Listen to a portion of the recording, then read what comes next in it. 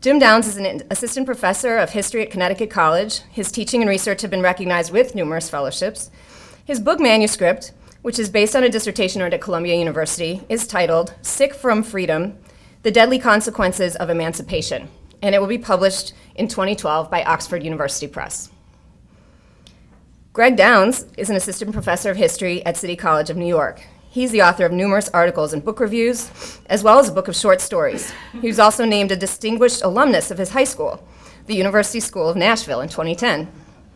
His book, Declarations of Dependence: The Long Reconstruction of Popular Politics in the South, 1861 to 1908, was just published by the University of North Carolina Press earlier this year. Kidada Williams is an assistant professor of history at Wayne State University. She is also the recipient of numerous awards, including the prestigious Ford Foundation Postdoctoral Fellowship. Her book, They Left Great Marks on Me: African Americans' Testimonies About Racial Violence from Emancipation Through the First World War, will be published by NYU Press in 2012. So, Jim.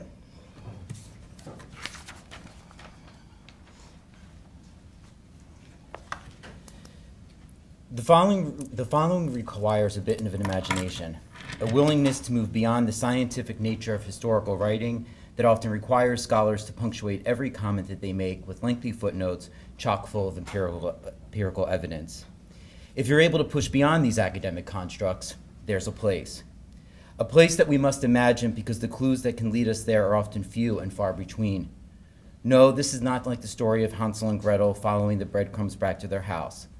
This is a somber effort to acknowledge the sick and the dead. In the millions of documents that chronicle the battles of the Civil War and the coming of Reconstruction, there is not one image of former slaves who were too sick to take part of this revolutionary transformation. In particular, there are no representations of those suffering from a smallpox epidemic, which began in Washington, D.C. in the winter of 1862, spread to the Upper South in 1863-64, culminated in the Lower South in Mississippi Valley in 1865, and eventually seeped into the Western Territories in 1867-68, infecting Native Americans. There are no references to the effects of an epidemic that left over 100,000 freed slaves dead and infected 10,000 more. Instead, the dominating image of Reconstruction shows hard-fought political battles won, large groups gathering under a banner of citizenship, and freed women singing liberty. As a result, the experience of the afflicted quickly vanished from the post-war landscape and subsequently became erased from the public record. Yet we know that a smallpox epidemic plagued the Reconstruction South during this period of so-called liberation, because in the federal buildings that house the million or so documents that detail the post-war world, there are clues, pieces of scattered evidence referring to the communities of freed people falling victim to what 19th century doctors called, quote, the deadly scourge. There are statements written by concerned teachers about the number of students absent due to the outbreak of smallpox. There are notes written by military officials who at the time of emancipation dismissed the needs of freed slaves, who soon realized that the government must do something or, quote, the freed people would go extinct. And there are articles penned by concerned journalists who similarly warned Northern readers that emancipated slaves may soon, quote, melt away in freedom. There are also lists compiled by panicked physicians who counted the number of freed people whose bodies became devoured by smallpox. Physicians did not record freed people's names or details about their condition. Instead, they reduced their lives to a mere scratch of an ink pen, a mark that served part of a larger calculation to be tallied under the heading, number infected. So all of this is to say that the outbreak of smallpox that tore through the post-war South between 62 and 1868 did not by any means go unnoticed. It was documented. But there are virtually no sources that describe what the epidemic meant for freed people during emancipation. All we have is our imagination to contemplate their experience. On the federally occupied plantations in the so-called freedoms villages where the federal government boasted about their experiment of free labor, how did freed people cope with the outbreak of the epidemic? When did they even recognize that they were infected with what some 19th century doctors referred to as a pestilence? Were they woken at night with a hot sweat and a fever, the first symptoms of a virus? How did they react to the initial signs of the virus devouring their bodies, when their skin broke and tiny pustules began erupting along their face, arms, and chest? Was this a familiar sight? Perhaps they witnessed the effects of smallpox on the body of a friend or a family member on a plantation in which they lived before the war. Or did they see smallpox for the first time during the war among Union troops? We'll actually never know the answer to these questions. To even ask them is to potentially belie the objective of the historian's craft, since there is no mounting heap of evidence that can offer a response to such a long list of inquiries. And it's even more problematic to raise these questions, as they are often my questions, and possibly and probably not even theirs. But raising questions about the bodily manifestations of a disease does in fact matter, given the fact that the term smallpox derives from the Latin word varroa, which means pustule or little spots. Smallpox is an illness that is often recognized based on the marks that the virus produces on the body. Thus, to ignore the bodily manifestations of the virus as a point of reference, or to not even raise it as a valid subject of inquiry, would negate its reality. Freed people, like many other 19th century Americans, may have purposely hidden those infected with smallpox from public view. Like those suffering from leprosy in biblical times, people infected with smallpox may have been ostracized, exiled to the remote corners of a town, forced to live in the remaining parts of their lives in a rural, unknown place. Even if they managed to survive the onslaught of the virus, the scars that would have left on their bodies would invariably serve as a reminder that they were once carriers of the deadly scourge. Moreover, in 19th century America, any semblance of a past infection of smallpox on one's body would have connoted immorality, poverty, and/or sexual licentiousness.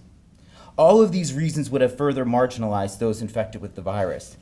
Beyond these de facto measures, there was also a public health rationale for these practices as well. Since the 18th century in the United States and even earlier in Europe, townspeople, medical authorities, and municipal officers often quarantined smallpox patients to isolated regions in an effort to prevent the further spread of the virus. Even though medical reasons may have justified isolating afflicted free people to quarantine locations, there were also economic, political, and social pressures that more than likely codified these practices. These pressures may not have been directly articulated or publicly debated, but they were certainly taken in consideration by the freed people and their allies. Their absence in the archives is not a mere coincidence, but reflective of a larger effort to conceal an episode from history that, if fully exposed, could have jeopardized the ambivalent hopes of rebuilding a region that we must remember, which before the war many in the North deemed as backwards and peculiar. Only signs of progress or of hope could be displayed to the rest of the country in order for them to agree to economically invest in the South. Only dreams of labor, of free labor and land ownership could be promulgated to apprehensive Northerners and white Southerners whose support of Reconstruction was necessary to achieve national reunion. Consequently, there was no place in the newly built schoolrooms for children who could make the other sick. And there was certainly no room in line at the voting booth for those whose bodies hinted at a different interpretation of the South. The story of the smallpox episode, in turn, was better off to be pushed aside and eventually forgotten. But all is not entirely lost, as long as we can depend a bit on our imagination. Our imaginations may not be able to reconstruct how individuals, families, or even whole communities wrestled with the explosive outbreak of smallpox, but we can imagine how the conditions that they faced, or at the very least, raise questions about their experience. Yet history books cannot be written with a flair for the imagination, as they will be quickly dismissed for not including lengthy footnotes with verifiable evidence. So I have no choice. In order to make sure that the history of the smallpox epidemic among former slaves is not lost, I must, despite my desire to imaginatively reconstruct their experience, play by the rules. If I venture too often to the dangling recess of my imagination, they could be lost again. And this time, it'll be my fault. So I will tell their story as a social history based on clues that I have uncovered in archives across the country. And it goes something like this. The smallpox epidemic began appearing among both Union and Confederate troops as early as 1861 and infected the first group of freed slaves who migrated to Washington, D.C. in the winter of 1862. By early autumn of 1865, the virus had spread beyond the borders of the nation's capital and began appearing first in the Upper South and then in the Carolinas. In North Carolina, smallpox infected well over 300 freed people in 1 week in 1865. In the Sea Islands, where former Confederate doctors joined the fight to stop the spread of the virus, smallpox killed 800 freed people a week in November and December of 1865. Doctors across the South then reported an increase in the number of smallpox cases in their communities. By 1869, the chairman of the Committee of Freedmen's Affairs estimated that smallpox infected 49,000 freed people from June of 1865 to December of 1867. These statistics, however, only tell part of the story. Records of the Bureau of Physicians in the field suggest that the numbers in their specific jurisdiction was in fact much higher. Witnessing the fatalities that smallpox produced, some officers in the field wrote to their supervisors with suggestions on how to spread the virus from spreading. A military official in North Carolina in the spring of '65 recommended that a smallpox house resembling the soldier house should be, quote, built for the freedmen to prevent the further spread of the virus. A Union officer stationed in Louisiana, also during the late spring of '65, quote, respectively suggested that in order declaring vaccination to be a military necessity. The New York Times echoed the need for vaccination in 1866, quote, the Freedmen's Bureau can do as much good in seeing to the vaccination of the blacks as in any other. Unless something is done for them, the Negro population of the South will begin to melt away in freedom, end quote. Despite these warnings, the Freedmen's Bureau did not adequately respond to the outbreak of the virus. Part of the reason why federal authorities did not issue a protocol to handle the virus and failed to perceive smallpox as a problem lies in the statistical reports that the government collected, which suggested that only freed people appeared vulnerable to the virus. The Bureau continually collected monthly and annual reports and mortality rates for former slaves, but did not create a similar system of surveillance for the health of white Southerners. Even though medical officials at the time recognized that smallpox historically crossed racial and class lines, the large number of infected free people and the few, if any, reported cases of infected white people suggested to federal authorities, and even to many in the Bureau, that smallpox was a virus predominant among only freed slaves. Medical and government authorities thereby understood the increasing number of smallpox and the alleged they understood the increasing cases of smallpox as a consequence of, quote, the dirty habits, the alleged immoral behavior of former slaves. They also subscribed to the widely held belief that freed people, like Native Americans, would invariably go extinct if left on their own. Since federal officials anticipated the extinction of the black race, they consequently did not provide Bureau doctors in the South with adequate money and resources to build pest houses, to quarantine infected slaves, or to conduct vaccinations in order to protect freed people from the spread of the virus. Congressman Samuel Cox, a Democrat from Illinois, argued that former slaves were, quote, dying out. He also compared the high rate of mortality of emancipated slaves to that of Native Americans, and thereby cautioned members of Congress to not violate the Constitution and provide federal assistance to freed people. That said, once congressmen uttered the word extinction and made comparisons to Native American experience, they shifted attention away from the corporal reality of freed people dying, as well as the effects of the epidemic spreading throughout the South. By comparing the high death rates among emancipated slaves to that of Native Americans, these officials began to place more of an emphasis on explaining the epidemic than responding to it, which subsequently morphed this biological crisis into a discourse. By predicting that former slaves would go extinct, they took attention away from the fact that the virus was continuing to spread and instead placed their emphasis on explaining the effects of the epidemic. In essence, the discourse of extinction replaced, or at the very least overshadowed, the reality that smallpox continued to infect former slaves. Additionally, the use of the term extinction foreclosed any investigation into the cause or the outbreak of the virus, and instead asserted a foregone conclusion about the inevitable demise of former slaves. As the Alabama Independent reported in 1866, unless some organized effort is made to arrest its progress, it will become atmospheric and sweep over the land. In the end, the smallpox epidemic took the lives of thousands of freed slaves, when slavery ended and emancipation began. This epidemic challenges the story of emancipation as simply a triumphant victory for freed slaves. Historians of Reconstruction have often stressed the ability of former slaves to affect the conditions of their freedom, when in fact there were all sorts of institutional, environmental, and medical constraints that challenged their survival, let alone any meaningful notion of freedom.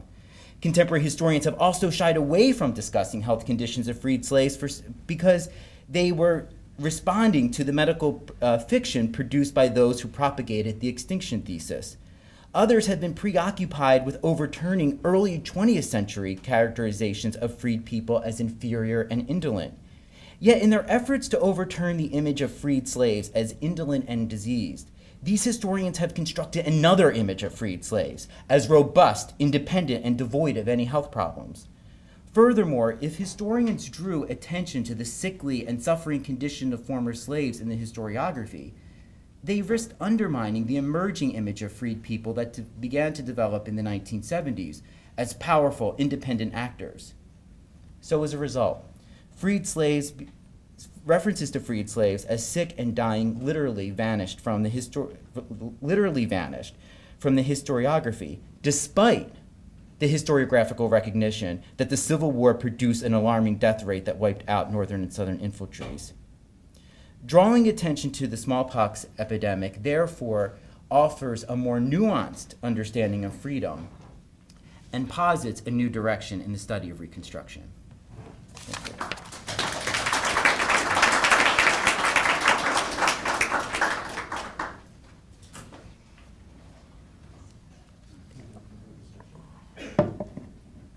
All right, I appreciate you all being here. I'm very excited both about this panel and about the series of panels that have taken place thus far and will continue to take place that relate generally to Reconstruction in the post-war era. And our goal in putting the panel together was the goal of many of the other panels that were put together, which was to inspire discussion about where we are, where we're going, and where else we might be going, to sort of try to pull together different strands of the history of the work that's going out there and to assess what that means. In that light, I am perhaps foolishly not going to talk about the work in the book that just came out, but the early stages of a new project still in formation, and it's called The Ends of the War, Reconstruction and the Problems of Occupation. In January 1866, Chaplain George Carruthers left the Louisiana Freedmen's Bureau, where he had worked for a few months, to return to his previous posting at the 51st U.S. Colored Infantry. And while scholars have debated the limitations of the Freedmen's Bureau for nearly a century and a half, Carruthers' reasons were not ideological but practical for returning and leaving the Bureau. As the Union's massive demobilization drew troops away from his posting in the Bureau, he wrote, "I could do but little good in so delicate a matter as acting next friend to those who had no friends with military support, in a bitter, half-conquered, and half-civilized community. Earlier, he had bitterly warned Oberlin students, his alma mater, that freed people had no rights away from Union forces, that rights meant something only in relation to efficacy. Back on garrison duty in Alexandria, Louisiana with the 51st, where his old unit's very presence is a power, Carruthers hadn't given up on Reconstruction, but he had given up on the regions the Army left behind. And a year later, 900 miles away, a North Carolina freedman named Peter Price experienced the same kind of geographical power when he walked 15 miles to plead for help from a Freedmen's Bureau officer. Price had been cheated out of his share of the previous year's crop, and he found an eager listener in Agent Hugo Hildebrand in his third revolution after fighting for Kossuth in his native Hungary, for Garibaldi in Italy, and then coming to the United States to fight for the Union. Hildebrand immediately issued an order demanding that Price's landlord compensate him. But over the 15 miles that Price walked back to the plantation, the order's utility evaporated. The landlord threw the paper on the ground and stomped on it, telling the freedman he would see Hildebrand further in hell than a jaybird could fly before we should have the crop. You might send 10,000 Yankees here, and he did not intend to be governed by no such laws. As a judge of numbers, the landlord was an exaggerator, but as a judge of power, he was shrewd. Hildebrand had been writing his superiors that he was, in fact, unable to enforce his orders for more than a few mile radius around his office. He didn't need 10,000 men, he thought. He needed 12 and horses. But with 1 and 2, he could only enforce his orders as far as they could walk. Hildebrand, in fact, was so overmatched that he had not been able to retrieve a murdered Union soldier left rotting in the road. Price had then found a sympathetic ear, but what he needed was a powerful hand. While the story of Reconstruction's limitations is a grindingly familiar one, Carruthers and Price's accounts portray Reconstruction in ways that are both somewhat new and that also draw upon previously existing but somewhat submerged notions of scholarship that posit Reconstruction not just as a test of free labor ideology or racism, but of force By foregrounding efficacy over intentionality, scholars can ask new questions and revive old questions about the meaning of rights, the mystery of authority, the salience of the state, the practical basis for freed peoples and ex-Confederates organizing, and the relationship between democracy and stability. This also means looking anew at the months after Appomattox as critical moments and to put the Army's withdrawal as a critical turning point in Reconstruction. Thinking about Reconstruction in these terms means dealing again with the view that had been widely espoused by the Dunning School that Reconstruction was an occupation, while also discounting their assertions of the occupation's malignant efficacy. Revisionist scholars had dismissed that occupation framework because of the evident weakness of Northern control. But with time and perspective, we can see that Reconstruction's limitations were proof not of the absence of occupation, but of problems of occupation. Constructing authority, enlisting local allies, and in democracies maintaining public support for the financial and human costs. And the lens of occupation suggests many of Reconstruction's limitations lay less in betrayals or sharp terms, but in common assumptions, consequences less of intentionality than foolishness or blindness. The framework of occupation, therefore, in some ways threatens the basic narrative of Reconstruction, contemporary narrative of Reconstruction. The monumental disappointments of Reconstruction seem to demand worthy villains in multitude of shapes. But what this obscures are what LaWanda Cox and other people of that generation once called the limits of the possible. Constraining ideas and structures that need not have anything to do with emancipation itself, but nonetheless influence directly, profoundly the trajectory of emancipation. In an oblique way, this leads me to the present resistance or discomfort with the framework of occupation because of the implicit comparisons it suggests, not just to post-World War II Germany or Japan, but Afghanistan and Iraq. Edward Ayers and Bertram Wyatt Brown have suggestively pointed to the discomforting ways that Iraq and Afghanistan might lead us to ask new questions about what a successful Reconstruction might have required, what a real cost accounting might look like. This is painful for scholars because of a basic moral distinction. Most of us, like me, are skeptical of Iraq, but supportive of American Reconstruction. And placing the two together forces an uneasy moral positioning. But this discomfort, I increasingly believe, is proof of its utility, as it disrupts our sense of our Reconstruction, what we need it to do, and lets us see Reconstruction on new or on its own terms. A basic institutional problem of Reconstruction has either eluded attention or slipped under the radar, not because it was too well hidden, but because it was too obvious, referred to but not always calculated into the analysis, which was a catastrophic lack of manpower that hindered the reformulation of reliable authority and bodily safety essential to a civil society. Why exactly was Peter Price's federal government so powerless? What does the North's lack of control tell us about how legitimacy and authority were constructed in the 19th century and about the ways that we might think of them as built from the ground up, and as Laura Edwards has suggested in People and Their Peace? Answering these questions may in turn help historians place Reconstruction within work on the 19th century state that has developed all kinds of new analysis but has largely and puzzlingly bypassed Reconstruction. Virtually all participants in the South agreed immediately that the South experienced a temporary, sporadically effective occupation after the Confederacy surrendered. As the old states, as one Richmond man wrote in May 1865, stand in the light of a conquered province and has no rights. During the liminal summer of 1865, ex-Confederates continued to describe their experiences in occupation, although their terms changed as troops withdrew from physical to psychological. It's easy to dismiss these common examples as examples of another common phenomenon, which is ex-Confederate hysteria. But many Northerners, in fact, championed their roles as occupiers in that same liminal summer. George Carruthers, who had resigned from the Freedmen Bureau, wrote after his return to his unit in Alexandria that the necessity of a standing army in the southern states is a fact so obvious to every military man who is in circumstances which enable him to judge it that it needs no arguments. From Louisiana, Bureau Clerk Joseph Sumner urged his brother, the future famous philosopher William Graham Sumner, to keep the military here till the crack of doom if necessary. Scholars have nevertheless at times been reluctant to call Reconstruction an occupation because of presumptions about common American nationality, because so many leading figures spoke of the endurance of the states. Building upon the Lincoln administration's insistence that the Confederacy was an internal rebellion, not a war between nations, Chief Justice Salmon Chase argued publicly during this period that secession could not destroy but only disorganize states. But even for President Johnson and Chase, this constitutional claim did not foreclose the idea of a temporary occupation. Occupation in some sort, in fact, had become inevitable once the Lincoln administration dissolved Virginia's Confederate legislature, and Johnson overruled Sherman's offer of continuity of local government to surrendering Confederates, creating a governance gap that Chase said could only be filled by indispensable military supervision. Viewed in this light, the differences on the lens of occupation between administration and congressional radicals over state survival seem less consequential. While some argued for systematic reterritorialization, most radicals used state suicide theory to support a policy that in those terms and at those moments was not dramatically unlike the Johnson Party policy. Where they differed from the administration was timing, authority, and eventually black suffrage. Even sharp critics of the insidious doctrine of state survival, like Edward McPherson, argued that the Lincoln and Johnson administrations had essentially acted on the idea of state suicide, but just was afraid to say so aloud. And the key argument then became about not whether there would be an occupation, but who would control it, Congress or White House. And even if it were held in the White House, presidential war powers could endure long after surrender, even under the idea of state survival. As Richard Henry Dana argued famously, that victors may hold enemies in the grasp of war until it has secured whatever it has a right to require. So if there was in fact a broad consensus for some type of occupation, why was it so weak? Historians have struggled to answer this question because both Dunning School and revisionist historians tied occupation to efficacy and to intentionality. The lack of occupation, the lack of analytic space for failed occupations, created confusions when scholars analyzed the tools of occupation, the military, the Freedmen's Bureau.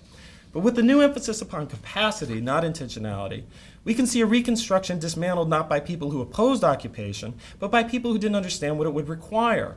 A consensual, uncontroversial plan for massive demobilization took hold over the winter of 1864 to 65, and the Navy had eliminated half its squadrons even before Lee's surrender.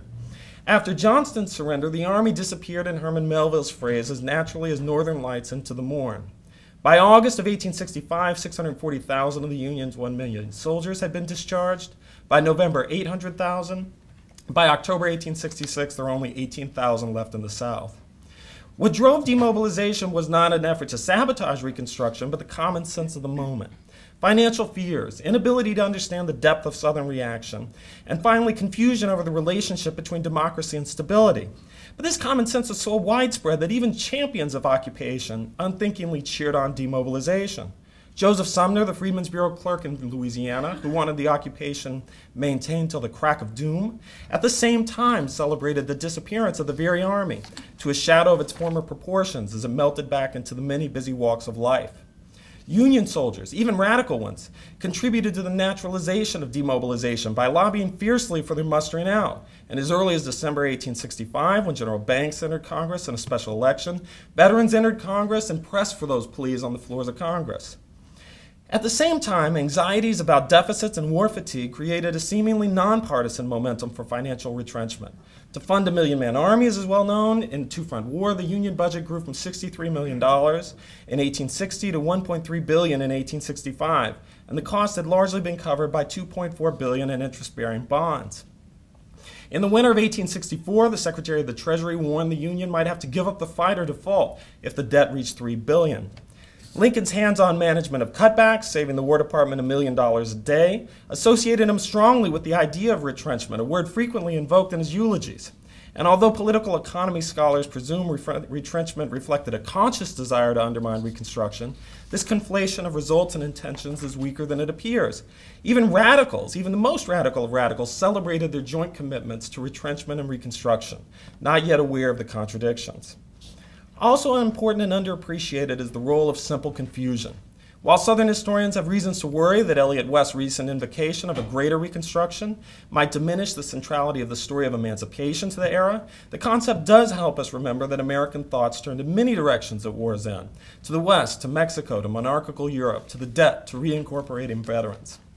Radicals and no small number of moderates wanted to occupy and reconstruct the South. They just didn't think they would need manpower to do it. Like many occupiers, they vastly overestimated local people's obedience to laws they didn't consider legitimate. Radicals and many moderates relied upon a misunderstanding of the meaning of politics, a belief that democracy itself created stability, solving the problem of the South by enfranchising freed people. A cashier wrote, "We have either got to have a large standing army to protect the Negroes, or we must give them the ballot so they can protect themselves." And the last, to my mind, is in every way the best end result. When Northern politics created a vacuum of effective authority, ex-Confederates asserted themselves tentatively, then ferociously over the nearly stateless Southern society. While Southern response resembles the common tactical positioning of displaced elites during occupation, during occupations, not driven by racial pathologies. Many ex-Confederates noted by May and June that it will be to the Yankees' interest to treat us leniently and kindly. General Sherman has disbanded his army and is sending them home. Against this dissolution, the North relied upon tiny, isolated garrisons and the Freedmen's Bureau to create order. But manpower posed major problems. Across the former Confederate states, the Bureau never was able to maintain more than 900 agents at any one time to cover 3.5 million ex-slaves. Agents despaired of protecting the freed people outside of the narrow circumference of their power.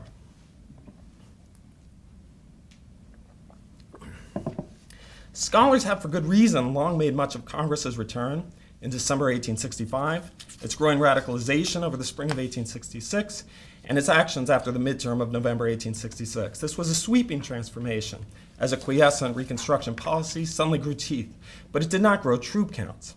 By autumn 1866, there were fewer than 18,000 soldiers in the South. How could this be? To answer this question, one puzzled onlooker, carpetbagger and novelist Albion Tourget, interrogated a North that would not perform the duty laid upon it as conqueror, that would order bricks but not provide straw for their making. To explain why the North had been so foolish, Tourget blamed not failures but success.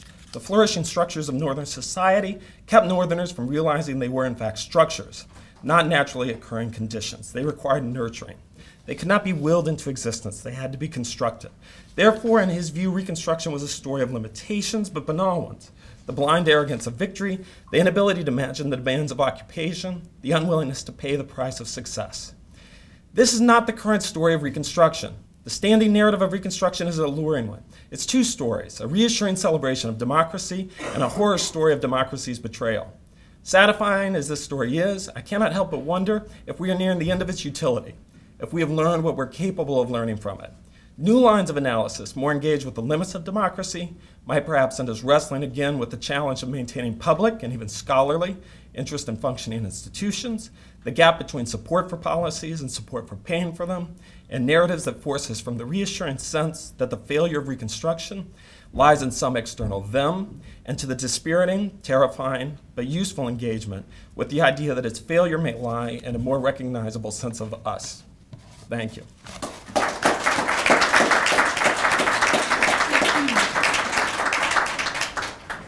Okay. On October 29, 1869, a gang of 65 white men surrounded the Greene County, Georgia home of Abram Colby. Colby had been expelled from the Georgia legislature, but he still insisted on exercising his right to vote and encouraging other black men to do the same, a move that angered the white men.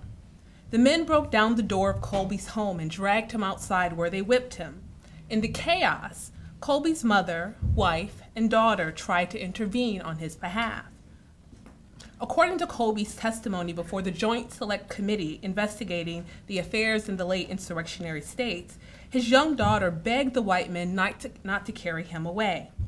One of the men reacted to the little girl's intervention by pointing his gun at her, which finally subdued her.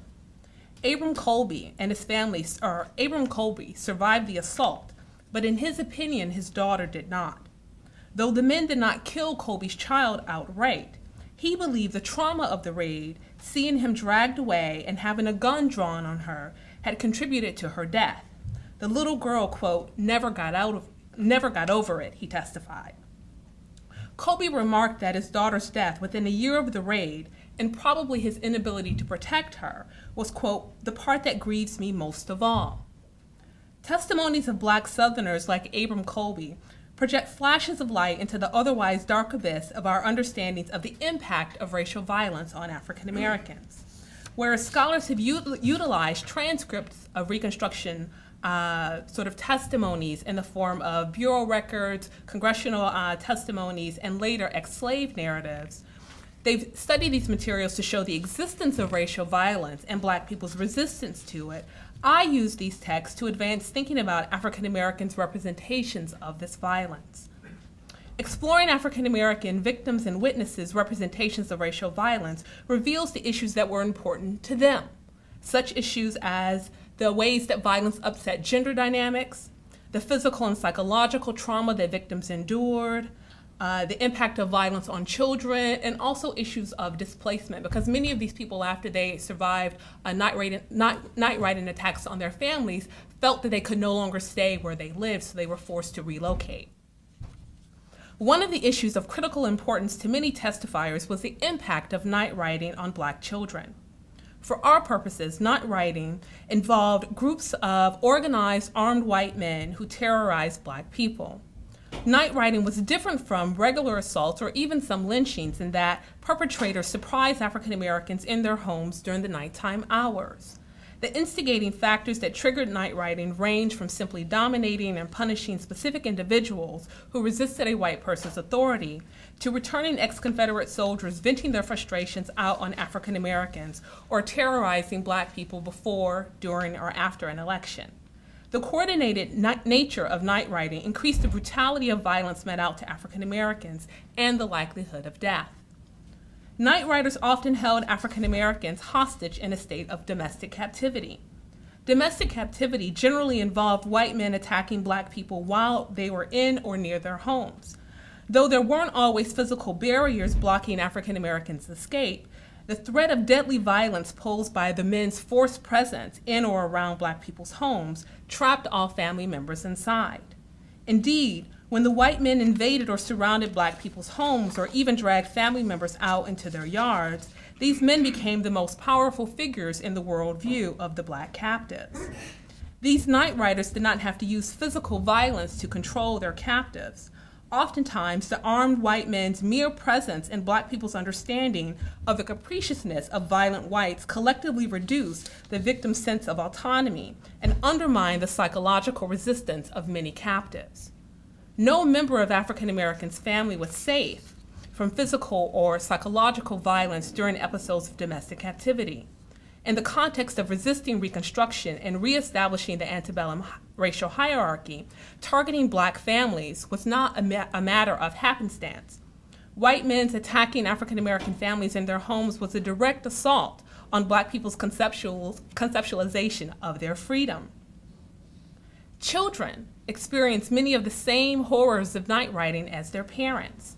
As such, the violence Black children endured was physical, sexual, verbal, and emotional, and it ranged from mild to life-threatening.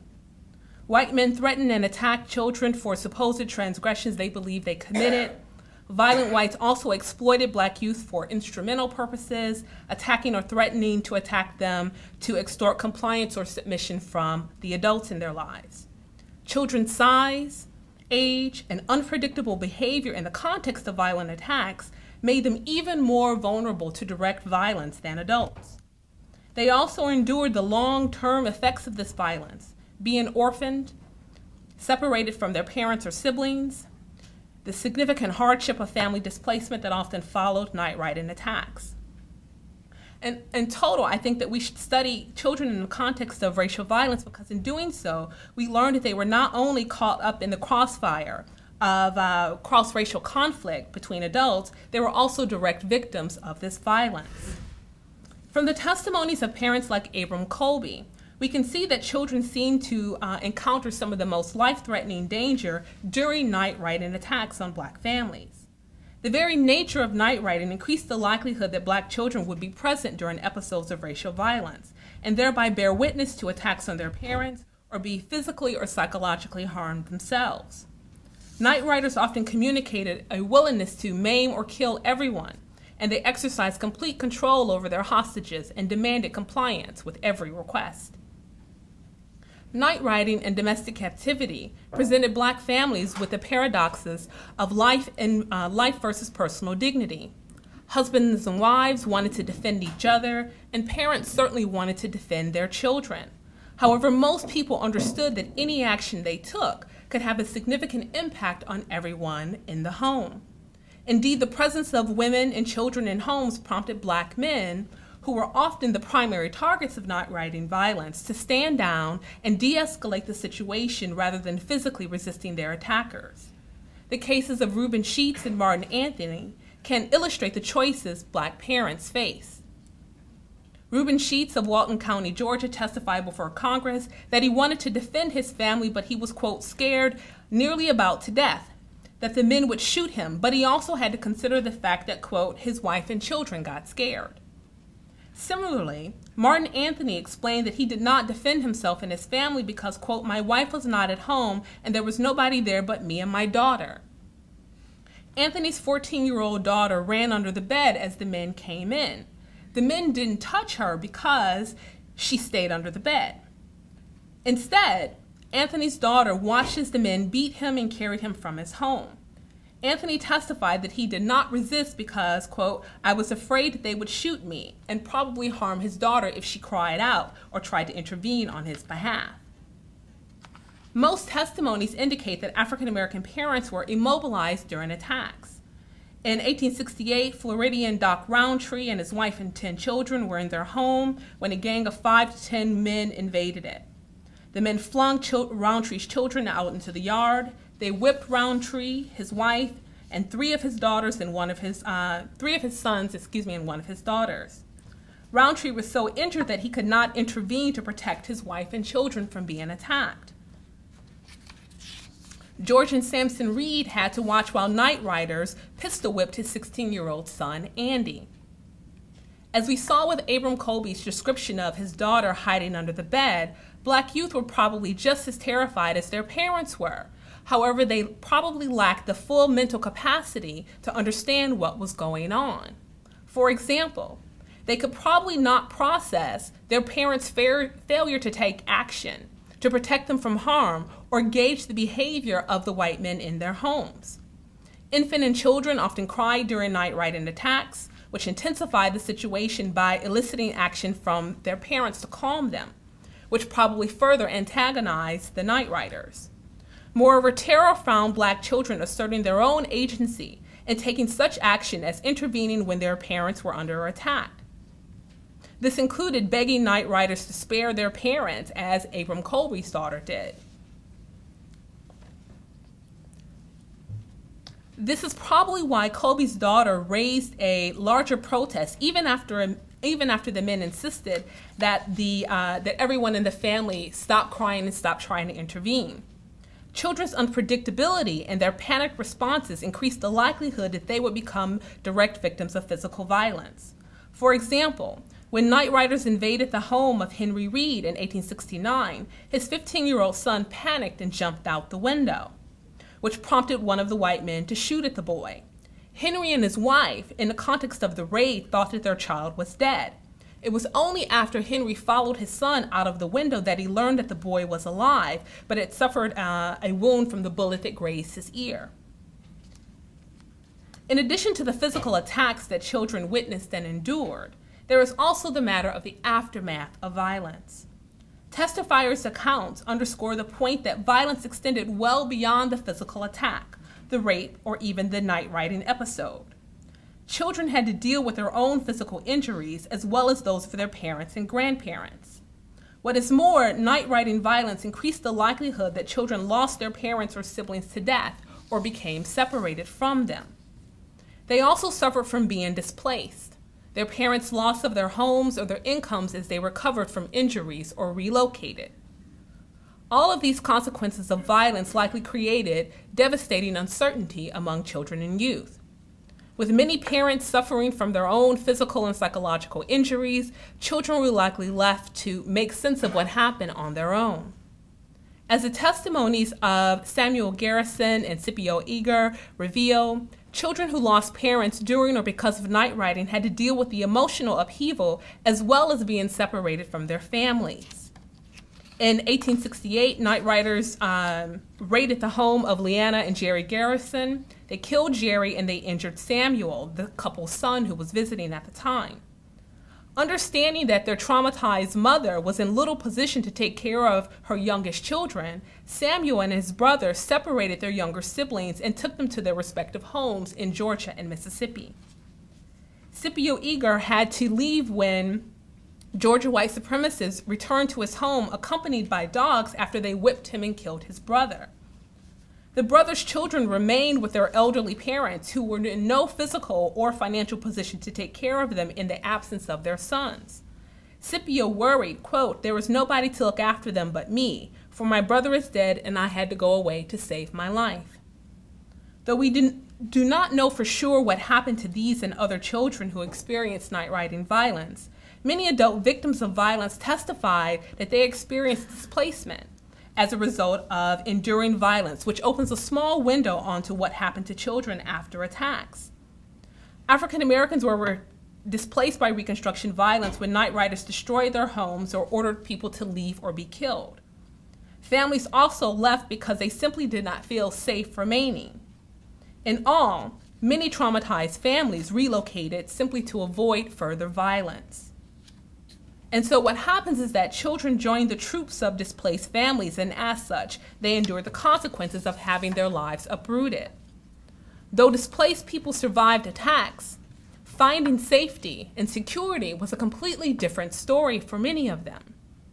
Indeed, displacement extended the chaos and uncertainty of violent attacks because adults had to recover from physical wounds, they had to relocate, they had to establish housing and new accommodations, find new jobs, and get new sources of credit.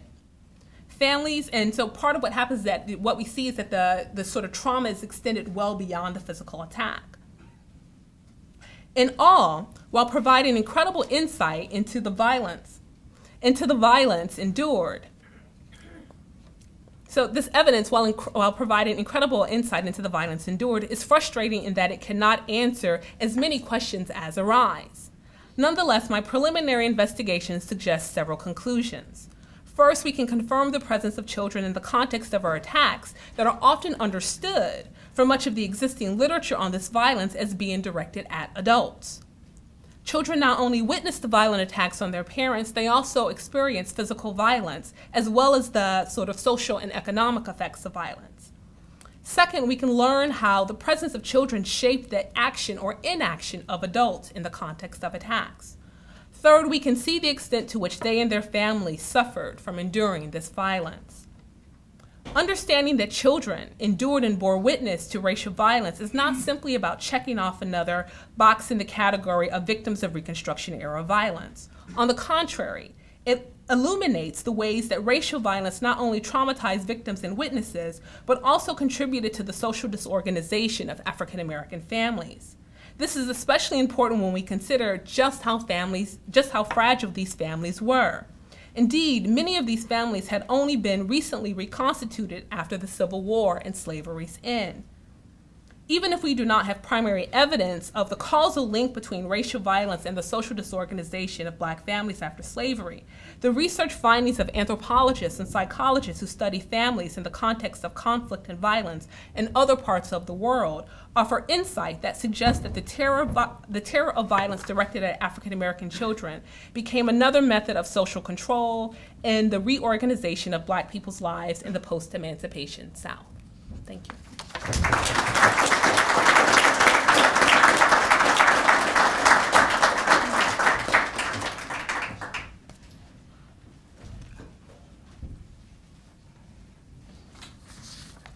Okay.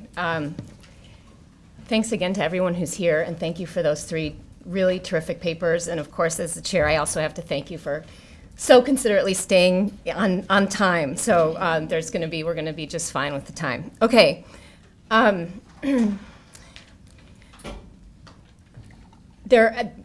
going to point out a couple of points in my comments that might be a little sort of disconnected with the papers that were actually given, because the 3 papers I got were a bit longer to varying degrees than the papers that were delivered here. So I'll try to kind of highlight that so you all aren't too confused.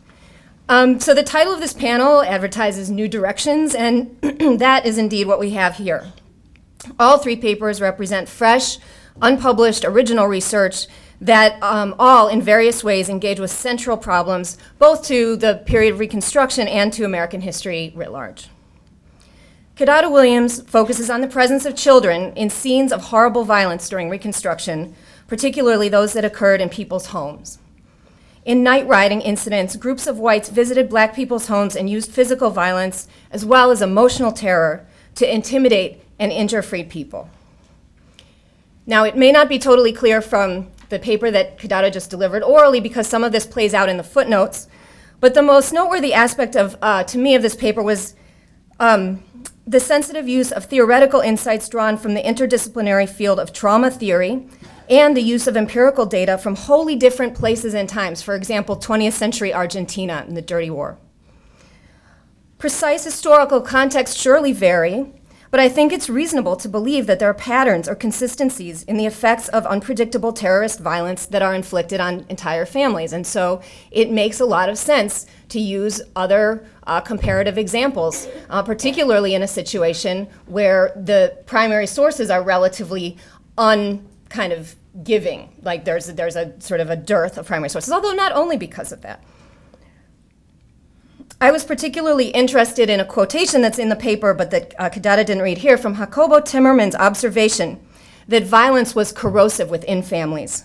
He wrote, quote, "Suddenly an entire culture based on familial love, devotion, the capacity for mutual sacrifice collapses when this kind of violence is inflicted."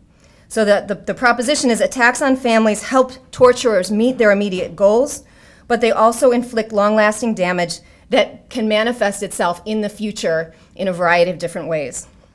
From the perspective of African American history and a sort of received wisdom about how oppression works, I think in US history more generally, this proposition is somewhat counterintuitive. Many historians have emphasized or even assumed that white oppression, even of the most virulent, violent kind, pushed African Americans together, forced them to develop a shared group identity that transcended differences and helped them survive the depths of oppression and ultimately to mobilize against it. By contrast, Kidada makes us think about how terrorist violence inflicted on family groups that often included children, quote, contributed to the social disorganization of African American families. Now, the paper doesn't define what she means by social disorganization, but the term really caught my attention because it suggested that Kidada was engaging sociological literature on African American family structures and inequality. In the mid-20th century, the so-called social organization of black families appeared different from white families to social scientists. More recently, social scientists, sociologists have rejected the once popular concepts of a static or dysfunctional culture of poverty, and argued that African Americans' lack of access to decent jobs had, and this again is drawing on the sort of a mid-20th century and later literature, lack of access to decent jobs had ripple effects, creating not just poverty, but also less incentive to marry and stay married to the same person. So in other words, I'm talking about ways that people have tried to account for what they understand to be differences in black and white family structures since the mid-20th century. Perhaps Kidada here is suggesting that another defining feature of life, at least for some black families, were the legacies of domestic terrorism, experiences with violence that frayed family ties and left people displaced, perhaps less trusting and less resilient. And I wonder if that's the direction that you might be heading with that research, and be curious to hear more about what you have to say about that. Besides looking forward in time, this paper also prompts us to look backward. Slavery itself required a kind of domestic captivity. Many freed families were likely already familiar with white people's lack of regard for black family relationships, parental authority, and children's innocence. So in other words, I would also be curious to think backward in time to the ways in which the night riding incidents that Kidada is talking about actually kind of replicated, or in some ways were a new version of older power relationships and violence that was characteristic of slavery itself. Jim Downs also asked us to think about a topic for which there's frustratingly little documentation. Smallpox coursed through the South during and after the Civil War, preying particularly on freed people who, especially in cities and in so-called contraband camps, lived in overcrowded conditions that were conducive to the spread of disease. Never officially denominated an epidemic, smallpox of this era was nonetheless responsible for thousands of deaths among the newly freed. And if we think about smallpox in conjunction with other diseases, particularly cholera and yellow fever, as well as the impoverishment of the South as a whole, the disastrous crop cycles of 1866 and 1867, and the displacement wrought by the war itself, and also the kind of violence that Kidada is talking about, we have an overall picture of people struggling just to stay alive, faced with physical debility and cataclysmic emotional loss. Jim wants us to reimagine the end of slavery as, quote, a history of freedom born out of disease, destitution, and death. There's evidence of the spread of smallpox in reports of Freedmen's Bureau agents, whose reports chart cases and make recommendations, and yet there seems to be precious few detailed testimonials, and particularly first-hand accounts by freed people themselves. Now, the lack of documentation about the smallpox outbreak, Jim argues, is no coincidence. Freed people, he speculated, tried to hide their affliction with the disease, afraid of the judgment it would bring upon them. Northerners writing about the South also concealed it, Greg argues, because, quote, only signs of progress or of hope could be displayed to the rest of the country in order for them to agree to economically invest in the South. Yet, this particular explanation seems to me a bit inadequate. Negative representations of the South, in fact, appeared constantly in the Northern press and in Congress. Just to give an example, Eric Foner begins chapter 4 of Reconstruction with the line, Northern journalists, quote, telegraphed back reports of a devastated society, and follows with a litany of examples of that. So I would like to press you a little bit to think about other reasons why the smallpox epidemic in particular might not have been represented, because there wasn't really a prohibition on negative representations of the South by Northern journalists. The question remains why the government didn't do more to stem the outbreak, particularly when they knew things that they could do to try to deal with it. Jim argues that medical and governmental officials believed African Americans, like Native Americans, were a race destined to be subjugated to whites and would likely die out in conditions of freedom.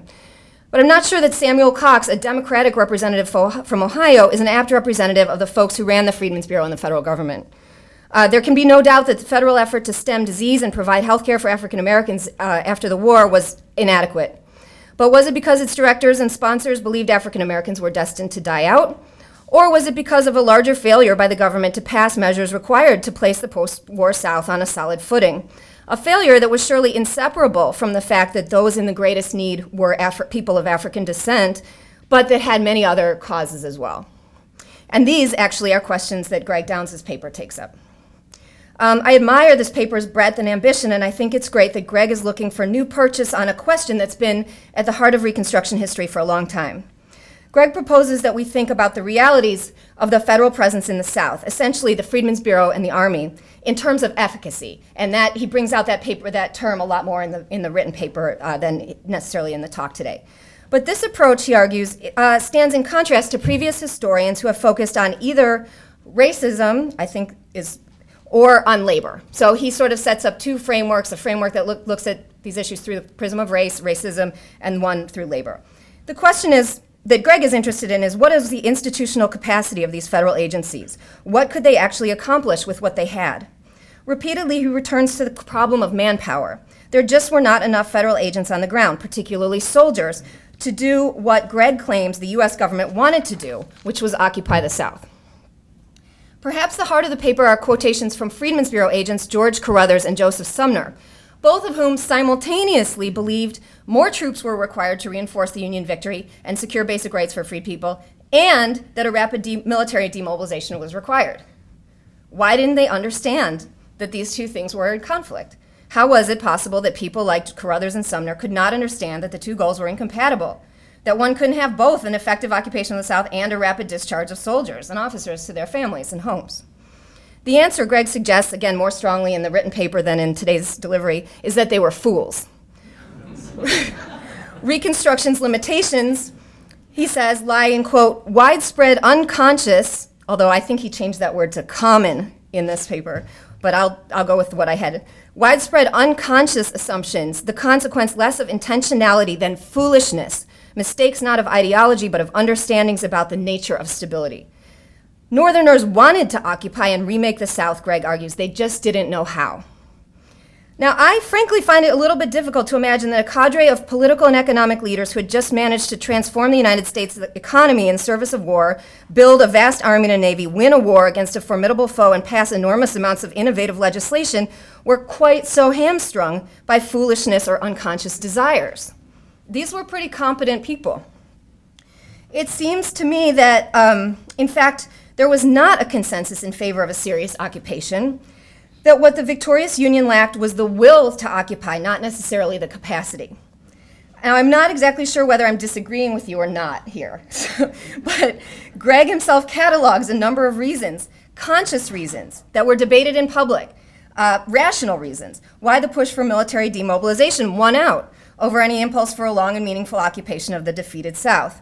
For example, soldiers' desire to go home, policymakers concerned with government debt and the desire to rein in spending, and competing military needs, not to mention, in other words, on the border and the plains, not to mention general resistance to standing armies in peacetime, and an unfortunately naive faith that voting rights for African Americans would sufficiently protect them. Two factors that Greg doesn't mention but have also been noted in the literature are a commitment to the Federalist order established in the Constitution and a lack of commitment to the well-being of African Americans in the South. So it's not clear to me why, with all these very well-documented reasons that demobilization won out over a more robust occupation, why do we still need more explanation? Why do we have to characterize them as fools? So I'd like to hear more about how you think the concept of efficacy can open up the study of Reconstruction. I'm just not quite sure where that kind of gets us. Now I just want to turn to kind of what do these three papers, which are obviously very different, if anything, what can they tell us about new directions in the study of Reconstruction? First, these papers all share an emphasis on constraints over agency. Historians of slavery have lately been having a conversation about power, resistance, and agency. In an important contribution to that conversation, Walter Johnson critiqued a generation of scholarship that he believed emphasized slaves' agency at the expense of exploring structures of oppression, understood survival itself as resistance, and that was a problem, and in the process reflexively imposed on the enslaved ideals of liberal individualism. Although these papers don't engage with that debate directly, they reveal a similar zeitgeist, emphasizing the multi-generational impact of racist violence, experiences of suffering, shame, and death, and in Greg's case, political constraint rather than possibility. So this is all quite a change from the tenor of the field 20 or even 10 years ago when everyone was talking about everyday forms of resistance. I mean, just to kind of say it in a shorthand way. So this is a very different set of papers, I think, than you would have had a decade ago or so. So number two, to varying degrees, all three papers reflect a current focus on the role of violence in Reconstruction and a critique of liberal assumptions about American politics. The work of Stephen Hahn is crucial here. Eric Foner's Reconstruction seemed to imply that universal manhood suffrage would have reformed the South if only violence had not interfered. By contrast, Hahn's view in A Nation Under Our Feet is that in the South, violence and politics were so thoroughly imbricated as to be inseparable. Many of Hahn's students and others, not only Hahn's students, but others influenced by his work, are following similar lines of inquiry.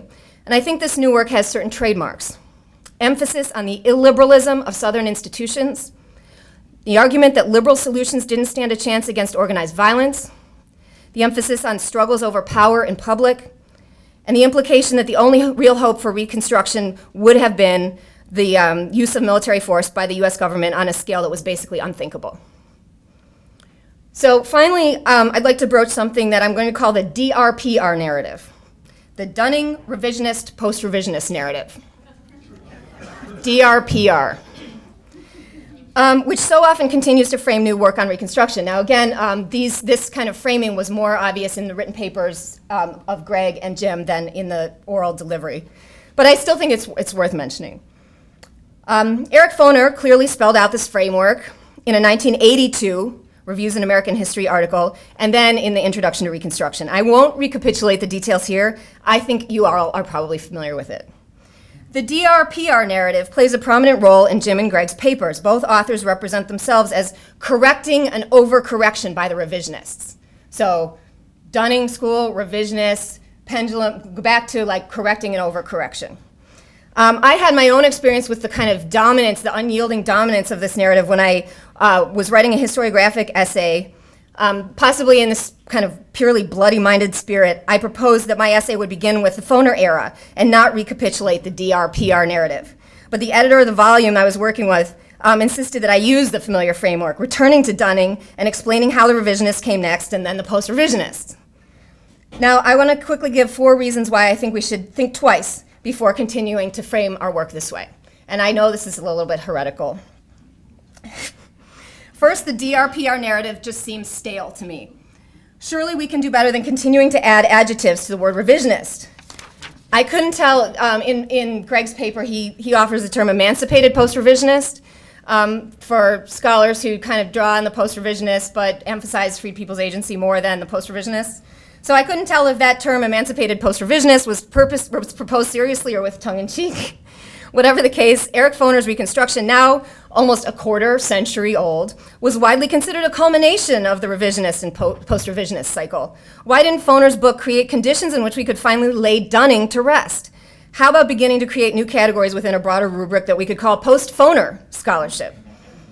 Actually, I don't really care what the next phase of Reconstruction scholarship is called. I just want it to be really good. Second, the DRPR narrative curiously grants to an early 20th century racist we all profess to disavow enormous power to define the field. Every time we condemn the Dunningites, we're also drawing attention to them. I don't think other subfields of American history as ritualistically invoke their early 20th century forebearers, people like John Commons for labor history or Charles and Mary Beard for economic history. Why do we honor Dunning this way? Why should we continue to? Third, being hooked on the DRPR narrative, and this gets to sort of more of the content of how we actually define the problems that we study, this probably makes us worse readers of other people's writing. Granted, historians' work depends on, in part on finding patterns and therefore omissions or gaps in the literature. But the DRPR narrative may also encourage us to read in ways that reduce excellent older scholarship to one-dimensional caricature and prevent us from appreciating its actual and potential contributions. Just for example, in the paper, Greg characterizes 3 decades worth of scholarship on the Freedmen's Bureau as contributions to the history of ideology. In other words, newer Freedmen's Bureau scholarship that decided that the Freedmen's Bureau was good in contrast to the older Freedmen's Bureau scholarship that said it was bad. But he neglects much of the substance of that work, which has actually examined precisely the questions about efficacy that he's asking. So we should absolutely read older work on Reconstruction, but we should avoid reading it through the oversimplifying lens of the DRPR narrative. And last, I think the DRPR narrative inhibits our creativity. It directs us toward a set of questions and kinds of arguments that perhaps we just don't need to be making anymore. So I want to argue for putting the narrative aside when developing research projects. How do we do that? We might discover and mind understudied concepts or phenomena that bubble up from the sources themselves, such as visions of a personal relationship to power, as Greg Downs' recent book does.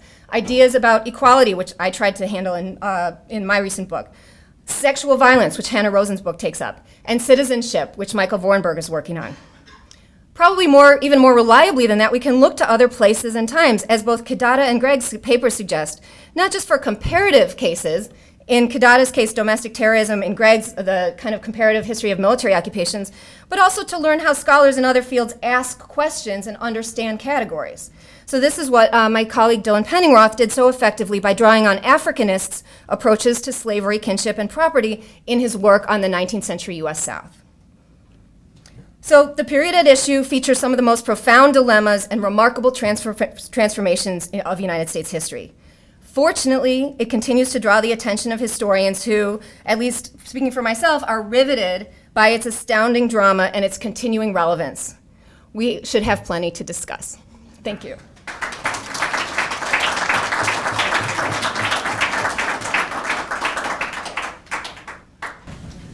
So, should I just... well, do you guys want to respond? Quickly. Okay. I want to leave time for questions. I would say 2 things. First of all, I think the foolishness question is an interesting one, and I think it probably reflects a view of human nature rather than a specific interpretive difference. In other words, Kate used the efficacy of the Republicans as proof that they couldn't be fools. My view as of human nature is that, efficaciousness and foolishness exist side by side. And in some ways, I think that the displacement of, that in a sense of narrowing of human capacity in that way is part of what has allowed us to write a Reconstruction historiography that ends up prizing intentionality and presuming that people got what they wanted. So I guess I start with the baseline, starting from your baseline that people who are competent can't be fools, that it doesn't make sense. Starting from a baseline, obviously here I'm writing and thinking about, Tourget, both in the interpretation of Reconstruction and in the interpretation that he's trying to work through of human nature, that when you think what I think is a more interesting and complicated and realistic, though painful way, that competencies and blind spots are inherent in me, in you, in all humility, in all of us, that I think it opens up more subtle and nuanced ways of thinking about how these things can coexist in similar people, and therefore not making the presumption of saying we've got this outcome, let's assume that somebody wanted that outcome. And that, I think, is the tie that has limited, one of the ties that has limited Reconstruction historiography. The other thing in terms of the DRPR thing I think is very interesting, but I think Kate is isolated an effect, not a cause. I think why do we talk so much? I mean, I think reading old historiography is good, all of that, but I think why is it that we have to introduce everything with this DRPR narrative is because we're not introducing things in relationship to each other. And so that if we had a field in which I think Kate sees this as causing this inability of us to argue, I would suggest the opposite. The fact that we're not arguing with each other means that we have to keep reaching back to place ourselves. If instead we could really operate in a post-Foner moment would not be to sort of not talk about the older scholarship, but would be to talk about each other more critically. Respectfully, interestingly, with engagement, but also critically about, that's a sort of smart, partly persuasive, idea that I can, respect its intelligence, sincerity, hard work, but in my proportion of values, this is going to come out a little higher. If we do that, it's not that we won't talk about the DRPR narrative, it's that it'll take a different place in our work. So I do think she's isolated an irritating aspect of what we do, but I do think it's not a cause. I don't think that's what's keeping us from doing it. We're keeping us from doing it, right? And I think if we can do it, then that'll sort of naturally be submerged. Yeah. I never respond to comments publicly, but I felt like I would just do it before I tweeted. I just want to take one piece of this. One, I'm happy to, let's put a moratorium on Foner, just for certain questions, certain issues. And particularly, Foner does an excellent job of charting political mobilization, building on someone who's not been mentioned, is just Du Bois in the Black historiographical tradition. But to argue that there was no prohibition on negative views of the South is to sort of take a piece of him and sort of undermine what's actually happening. I want to make a distinction between the difference between talking about broken bridges and crop cycles and the fact that people were dying out, and that people were dying. And that what happens is, Kate asked me to sort of raise the question of, provide another explanation to why smallpox hasn't been talked about. That's the problem. The problem is that since the 19th century, people will keep on trying to explain why smallpox is breaking out without recognizing the corporal reality that people were dying at the moment of freedom. So the fact is, this notion of there's no prohibition of negative images, there's a difference between a broken bridge and an entire population of people who everyone, from the New York Times to the Alabama Independent to just some crazy, albeit congressman from Illinois, thought that this notion of extinction was happening. And here's the problem with extinction. Extinction turns a biological crisis into a discourse. So that, again, we shift our attention to explaining what happens instead of to the corporal reality that the moment of freedom, so many people are dying. And that Foner's attention is to get us to focus on the ballot box, to focus on political mobilization. You're not supposed to see people dying, and there's a reason for that. And everyone was invested in this.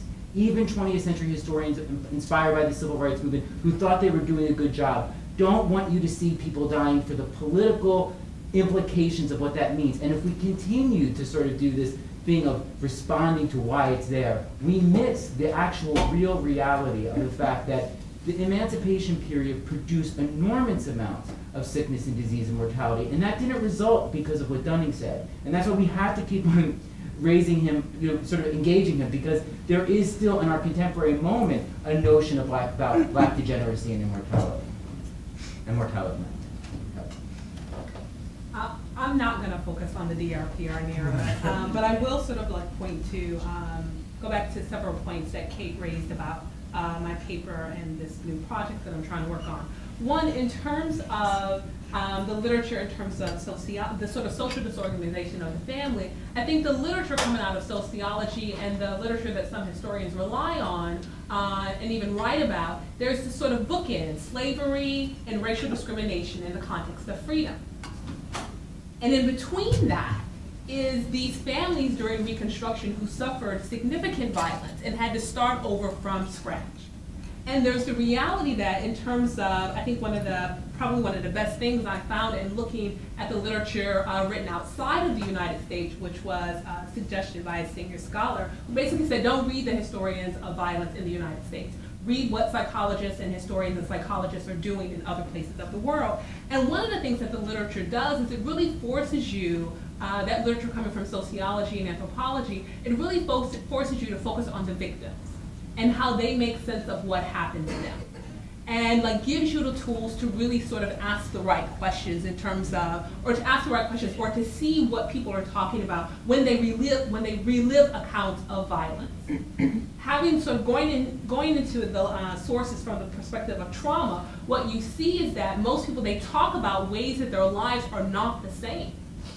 And there's the issue of how do you live with yourself and with each other after having survived one of these night ride-in attacks.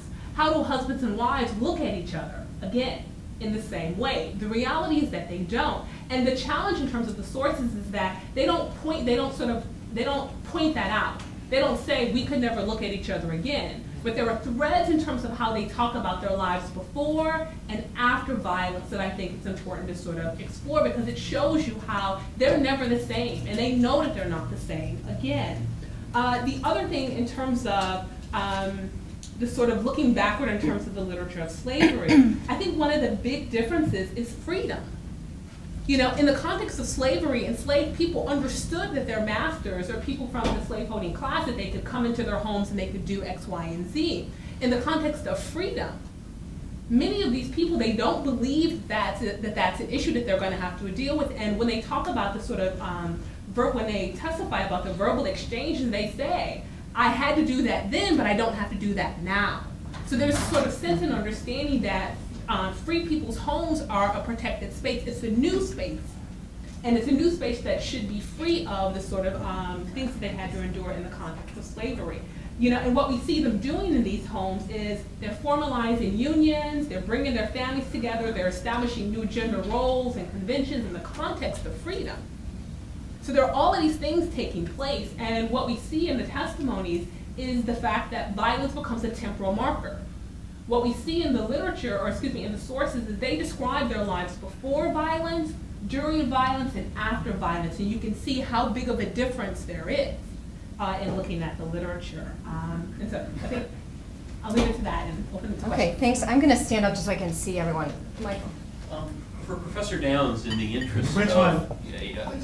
I'm Greg, he's Jim, but we're both Downses. Oh, sorry. Okay. Yeah. In the interest of collegiality and civil discourse and everything, I was going to ask, as one of the objective constraints that you're dealing with, have you given any thought to how effective the Union troops would have been in the summer of 1865 at repressing anything?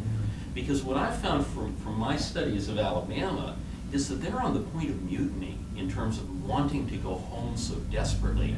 And it's coloring their attitude towards the freedmen, because the freedmen are coming into the army camps, and you get this rather severe impatience with their presence among these soldiers. So one of the constraints is that this army is going to be tough to enforce much of anything 2 months after the war. And I think that's a great question. And I thought about it. Hold on one second. Did everyone hear it in the back? Yeah, okay, all right, sorry. I think that's a great question. And I touched on a little bit in this how powerful the force of, and especially how sort of permeable in a democracy the force of this urge to go home is. And I think that there are, I think it's a complicated question. One of the things that I'm looking to do in this project is really to try and map out place by place, month by month, what happens if we put what we're able to, which is going to be an imperfect record, a sense of violence, sort of what types of violence, what numbers of violence, alongside these military numbers. And that's a big project, and I'm nowhere near, nowhere near the end of it. So, I would, but I think that you're right, that's a huge question and a hugely open question. Anecdotally, there's all kinds of stuff that's exactly what you say, of soldiers who are unwilling to take action. There's also anecdotally a lot of evidence of the other, places where soldiers in the summer, and even in places where they stay longer, through the fall and winter, where there might be tensions, but where they are able to get orders enforced. That's a sort of basic level of, of efficacy question, which is if they're able to get the order that they want from the Bureau, are they able to get it enforced? And there are certainly places where that's true in periods when the Army is there, and it becomes decreasingly true, or as I suggest, geographically, changed as the Army numbers leave. Exactly, so I think both of those are sort of, at some level, true ideas, right? The Army is resistant, the Army is also somewhat effective. And figuring out exactly when, where, how that interplay works is one of the things that I'm trying to capture. Okay, in the back right on the aisle there. Yeah. No, sorry, back behind you. Yeah. Just a question to Greg Downs again. With the Freedmen's Bureau agents who welcome the demobilization of the troops, but say that more armed force is necessary, do you think there could possibly have been a distinguishing between white troops from the north and U.S. colored regiments from the south, which recruited in the south, which they didn't think were going to be demobilized very well? I think that's also a very perceptive question, and certainly some of them, like the Carruthers, comes right from that, though he's also reflecting a desire, though he's also reflecting an intense desire among the colored troops who the 51st USCT, who both want to be active agents but also want to go home. So these tensions are real. There's a sort of a racial distinction, but then there's also a sort of a level of tension that cuts across the lines. On the other hand, it doesn't break down, at least in what I've been able to do so far, neatly on a, cheering the white troops going, neatly on their reactions being generated by racial grounds. And I think what they're pointing to is something that is a, potentially, fruitful line of inquiry, which is nobody thinks they need 1 million people, right? You can believe that, whatever number, 80%, 90% should go home and still have a strong occupation. But it's figuring out how to turn that that dial on and off that's posing the analytic problem. So even, the most robust occupiers, however you want, whatever number you want to pick, 150,000 troops, 200,000 troops, the vast majority of them are still going to be sent home and quickly. But it's how you turn that dial. And that is the question, I think, that nobody is able to, they sense that both these people, I think, are genuinely conflicted. Both of these are, values, occupy the South and get the troops home. And at some level they're compatible, but only in a very tricky level of analysis that nobody's quite got their handle on in the moment, because it's a very complicated question. Okay, over here by the wall. I had a question for Jim Downs. I'm not a Reconstruction scholar, but in the 1930s, Marion Cuthbert stands up at the NAACP national meeting and says, okay, we're not extinct, so Americans got to deal with us. And I was surprised in the 1930s that would still be a viable idea that she felt like she needed to put down. So I guess this extinction model goes longer. And then the other comment I had was just that you might look a little bit at contemporary discussions of South Africa, because there's this real strong sense that AIDS was something that was created by whites to destroy the post-apartheid world, and there's this, and it is just incredibly horrible that AIDS crisis came immediately after the fall of apartheid, because there is this mass death right after a similar kind of emancipation. So I think that the 1930s comment, when she makes it, is probably coming out more of a eugenics discourse. But I would argue that one of the things that I'm trying to do is to argue that the eugenics discourse that develops in the last decade of the 19th century and really sort of reaches a crescendo in the second decade of the 20th century results in large part, we always thought based on a sort of medical fiction about black bodies, and it was necessary to marshal a scientific discourse to explain segregation and discrimination. And my sense is that people in the early part of the 20th century were aware, because of Dunning, of the fact that there was a massive mortality among people. So that what my work is trying to do is say that the extinction discourse that grows out of eugenics doesn't in fact come out of the air. Right, it's actually probably grounded, more than likely, in what people saw during Reconstruction, and they witnessed this high death mortality. And then the thing about AIDS is really fascinating, and I would love to talk to you about it later, because there's this whole other, I think it's analogous in a lot of ways. Okay, over here. This is for both Kate and Greg. I think in some ways the problem with the photosynthesis and just to start over there, is not with the South, where we seem to be building and modifying and extending, but with his characterization of the North, where I think his book is at its weakest. And it relates in comes back to the questions that you've raised, why there weren't sufficient number of troops. And you started this questioning, taking your comments, that it's not retrenchment. I mean, the North is willing to spend in areas like internal improvements and rivers and harbors and railroads and others, massive amounts of sums. It's not even in the use of troops, because the troops get redeployed. They get redeployed to the west, they get redeployed to the cities. So they keep a lot of men in arms.